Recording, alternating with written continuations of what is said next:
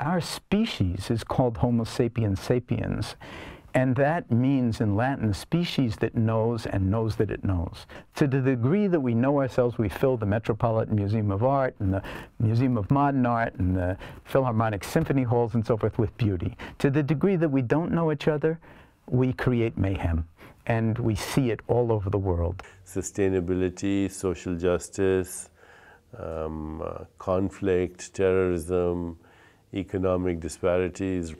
They're not separate problems, they're one problem. They're a problem of the separate self. Unless we heal the separate self, they're all going to exist. And all our approaches are reductionist. So we want to do this, we want to do that, we want to do this, when in fact what we really need is a shift in consciousness. There will never be social transformation unless there's personal transformation, because society is made up of people. When we use the word self, S-E-L-F, and we have the self be defined as limited to these bodies and the skin boundaries that we have, that we're in dire jeopardy of a self defined as a singular noun embedded in a body, but then in fact the self extends out to other people that you know, and even to other people you don't know who are on the planet now and who will be alive for future generations. If we can expand this sense of self, I believe very deeply that there's a hope that we can reverse the path that the human species has created that's destructive for the survival of all living beings on Earth. So if we're the species that knows and knows that it knows, maybe we need to actually grow into that name now, because it's sort of very precocious that we gave it to ourselves. But that may be the actual turning point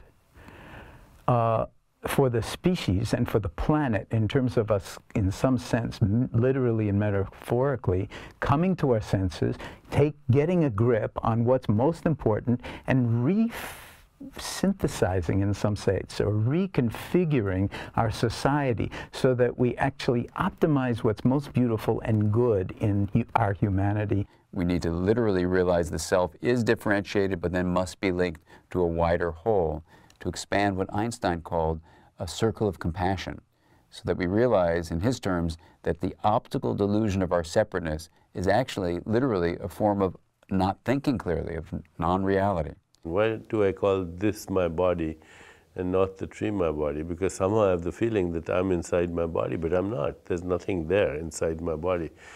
The real me is non-local, which means it's everywhere. So I'm not closer to this than I'm closer to that, even in space-time. We're running out of options other than to wake up. It's starting to become possibly a biological necessity of survival. And when it gets to that point, it really starts to get people's attention. We may destroy ourselves if we can't actually wake up to the fact, to the living experience, that we really are the same. You know? It's not good enough just to have the philosophy that we're really the same, because that philosophy breaks down when push comes to shove. It has to be something that in each of us is actually real, that we actually feel it, and that we're actually connecting somewhere that's not in our ideas, you know, respecting the fact that we're all different, but also we're all the same.